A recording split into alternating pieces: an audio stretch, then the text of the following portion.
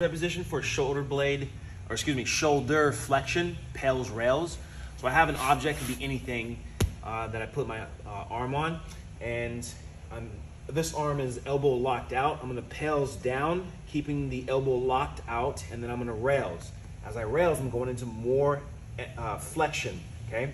Now if we get lift off, close that gap. I can lean back to close my hips to my heels, to take that joint space off, and PAILS down, rails going back up. I can even come down to my forearm, and if that's too much, then you can wedge yoga block underneath the elbow.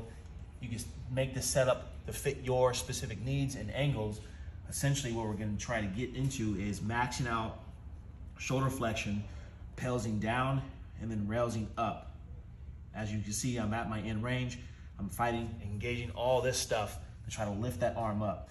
Want to make it more challenging, we can obviously go into internal rotation all the way. Repeat this process, PAILS down, rails up, go to full external rotation, and then PAILS down, elbow locked out, and rails up.